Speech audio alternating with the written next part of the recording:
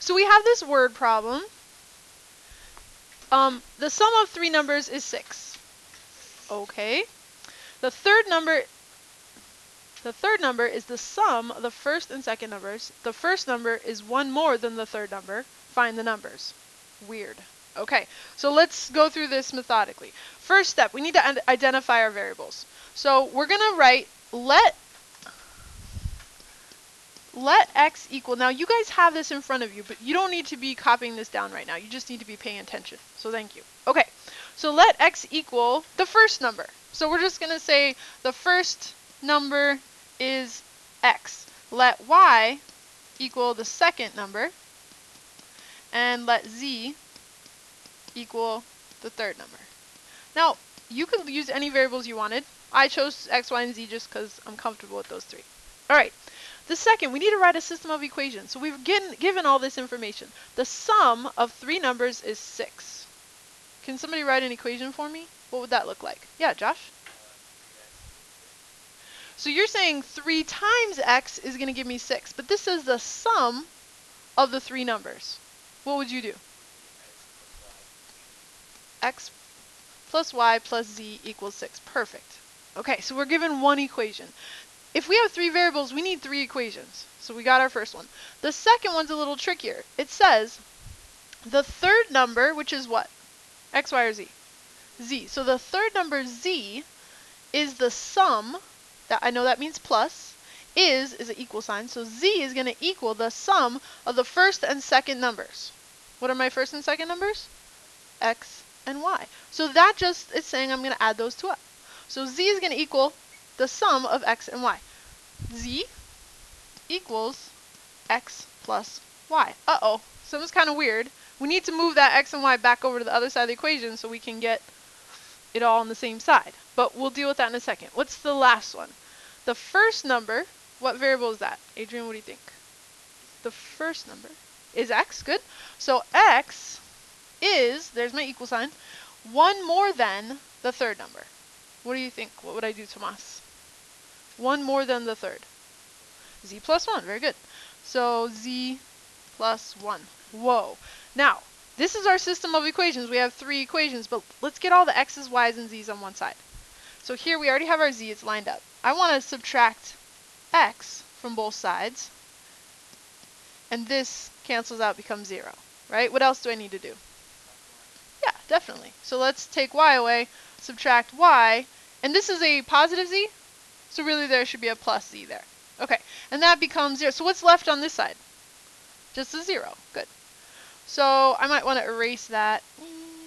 Oh, there we go. A little delayed there. Equals 0. How about this one? I want everyone to try that. I'm going to hit pause real quick.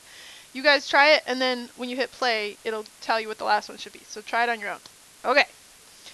So you should have gotten this. Notice we put a 0 in front of the y to hold its place.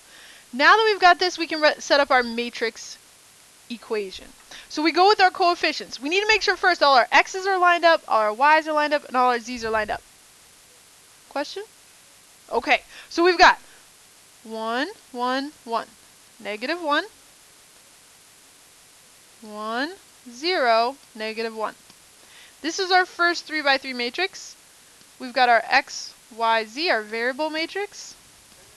And we've got our solution matrix. Is that a 6? Yeah. 6, 0, 1.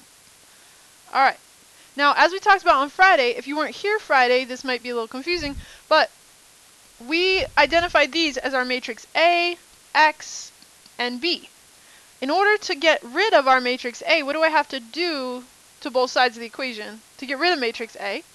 We can't divide matrices. Instead of dividing, we're going to multiply by the what? What's that called? The inverse. We're going to get the identity, but we're going to multiply by the inverse, A inverse, on both sides. So we didn't learn how to do this by hand. We're going to do it on the calculator. So we plug in our A matrix, plug in our B matrix, and then using the calculator to solve, we end up with 1, 0, 0, 0, 1, 0, 0, 0, 1. How do I know that I get that on the left-hand side? How do I know? So I know that A inverse times A gives me that. We just know that? Alright, we could check it too. We could check A inverse times A. Make sure, yes, it gives us the identity matrix. And we still have X, Y, Z. And our solution, in order to find the solution, we're plugging in our calculator A inverse times B. And we will get our answer. I'm going to hit pause. Well, actually I could show you. Okay, so we grab our calculator out. Alright, I want everyone to actually get out your calculators and do this with me. Omer, open up your calculator. Let's do this.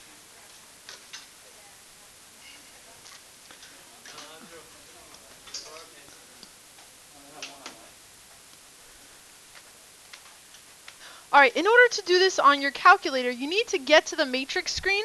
And right here, it's the secondary screen. So I go second matrix. And I want to go and edit my matrix. So I click left. And I want to edit that matrix. It's a 3 by 3. I already have that set up. So it's a 3 by 3. And I enter my data. So I type in 1, enter, and it moves to the right. So 1, enter, 1, enter. 1, enter. -1, enter. -1, enter. 1, enter.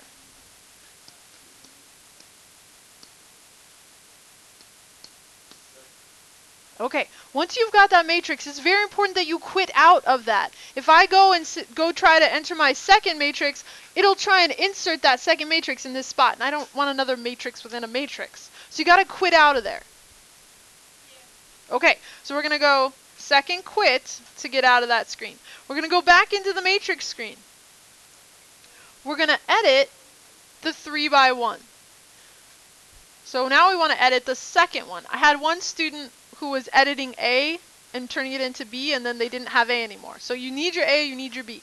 So go ahead and edit. It's a 3 by 1, and our numbers are 6, 0, and 1. The order really, really matters. So make sure you have it in the right order. 6, 0, 1. All right, so we quit out of there. So we know that A inverse times A gives us identity, but let's just double check. So let's go second matrix A inverse times second matrix A.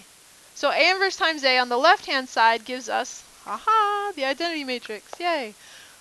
And then on the other side, we're going to go second matrix 1 inverse, which is this key right here, and then second matrix 2, which is my B matrix. So A inverse times B, and I'll get my solution, 4, -1, and 3. Question?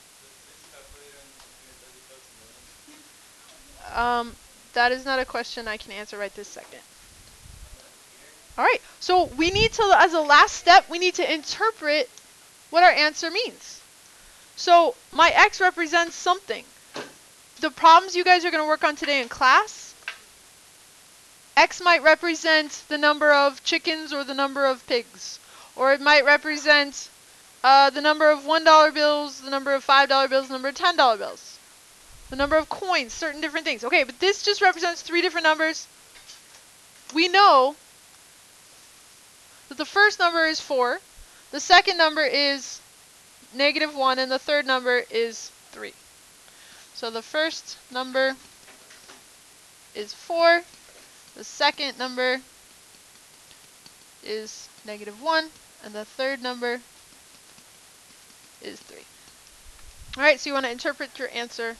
Hopefully that was helpful. If you haven't been in class, okay. Thanks for watching.